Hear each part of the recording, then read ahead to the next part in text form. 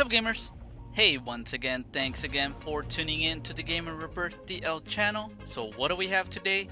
Today we have a tool that does it all for the PlayStation Vita. Now this is for the SD2Vita card adapter. You can set it up as ux0, uma0, you can uninstall the plugins. This is an amazing application that we will test, and I'll go ahead and leave the links in the description. So the TF card plugin tool. Now this is from theheroGAC. This is for people that have PS Vita memory card in their system so that you can be able to use both of them. So we'll go ahead and get that application. Now you can follow the theheroGAC in this Twitter page. Make sure you get the latest release. This was just released just recently. So we will download the English VPK. Now this has fixed the UMAO remounting after suspension. So we get that VPK. I'll go ahead and leave the link in the description, which is pretty cool. I tested this application and it's working flawlessly. No problems, no errors. Now, if you're really looking for an SD2Vita, I would highly recommend to go to Trident SD2Vita. He has top of the line micro SD cards adapters. Now, I have gotten some from him too. So if you need an SD2Vita, you can go to the Trident.com link and it'll take you directly to purchase it. So it'll give you some pictures in here, some examples of how they look. Now this was mentioned in Wololo.net as well, so got great reviews. So you would just click in there and then view cart. Now the cool thing about it, summarizes everything, and also you can pay with PayPal if you don't feel secure to pay, but PayPal is the way to go. So there it is. That's where I get my SD2Vitas. Ordered some, so go get yours if you need one. Now we connect our PlayStation Vita to the PC and we're going to transfer that VPK or application to the console. So we copy and paste. Okay, that's cool. So that's all we need to do in here with the PC. Really, guys, this application will make everything so seamless and easy. So we go to our VitaShell and we install the VPK, and if you agree to the prompts, then you click OK. Okay, so now if you saw my previous video, that was for people that don't have a PlayStation Vita memory card. This is for people that have PlayStation Vita memory card and an SD2Vita.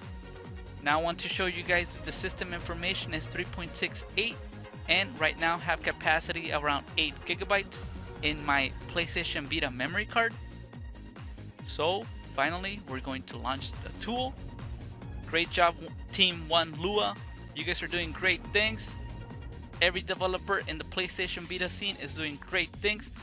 Now, you guys will see SD2Vita equals UMAO and memory card equals UX0. Now, SD2Vita equals UX0 and memory card equals UMAO. Now, for the PlayStation TV, it would only be USB to the UX0. Also, we can clear all the plugins, we can refresh the live area, and we can also use file manager, kind of like the VitaShell, which is pretty cool. You can manage your files through here as well. But for now, I am going to install the SD2Vita equals UX0, memory card as UMAO. So we press circle and then it'll give us the prompt that if we want to proceed, and we say yes with circle. And simple as that, guys. Super quick, super simple. Then we reboot. Of course, we gotta install Hencore once we reboot because we're on 3.68. Now I'm going to verify if my VitaShell works. Everything works fine. Now it's not corrupted. Now I'm going to check. You guys can see the UX0 59 gigabytes 60. My UMAO became my PlayStation Vita memory card, which is pretty cool. I can install additional information in the UMAO. So now we're going to test if the games are working. Look at that, guys. No corruption, no errors, everything's working. Now we're going to try another application, package J. You guys can see that it's working. This is flawless, amazing, guys. Go get that application.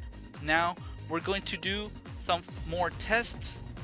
So now we're going to do the SD2Vita UMAO and the memory card as ux0. So technically, if you have the memory card installed already from the PlayStation Vita, the SD2Vita will become the UMAO, so the external storage basically. We reboot, we install Hencore, we go to VitaShell.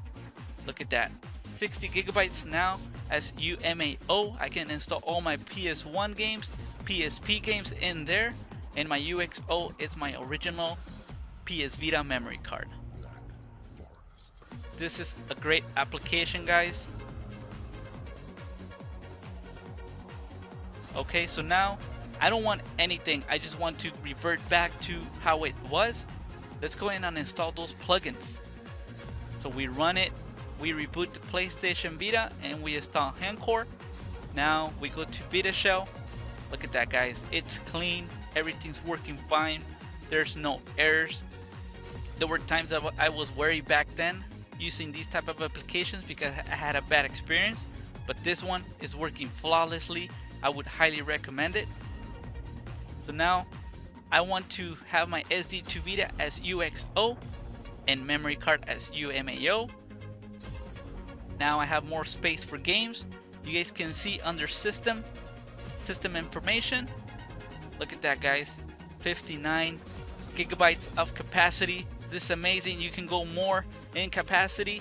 Remember to get your SD2Vita card adapter if you need to. If this helped, remember to hit like, subscribe, comment, share with your friends. As always, Gamer Rebirth out.